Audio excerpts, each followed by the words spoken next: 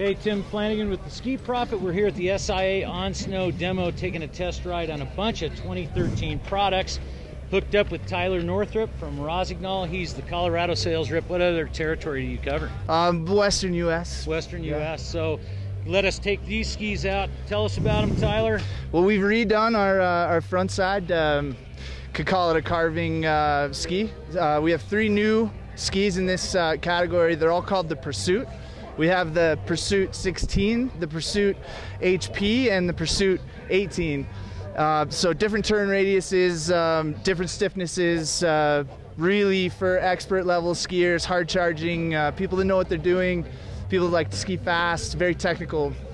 And the Pursuit HP here is the middle. As far as turn radius is concerned, it's right in the middle. It's 17-meter radius. It has a rocker in the tip, so you know this is a category that has been traditional camber for a long time, and rocker in the tip for a ski like this is pretty new.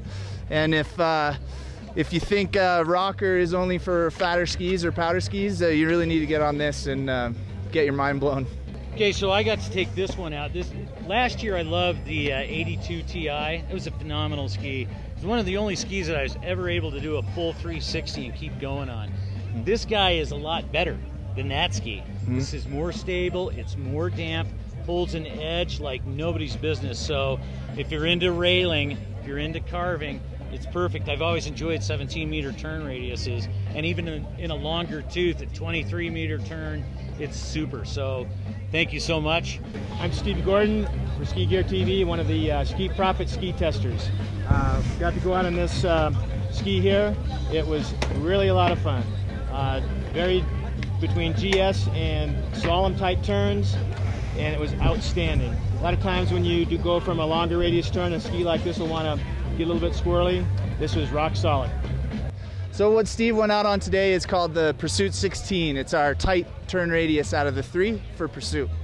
We want to thank the folks at Rossignol for letting us try these 2013 skis. We want to thank Tyler for working hard to keep up with the 2 geriatric division guys. He did okay today. Actually, the kid knows how to turn. It's a great line, great skis coming for next season. So get to a local Rossignol dealer, check them out, and please keep watching SkiGearTV. Right? Right. Right. Right. Thank you.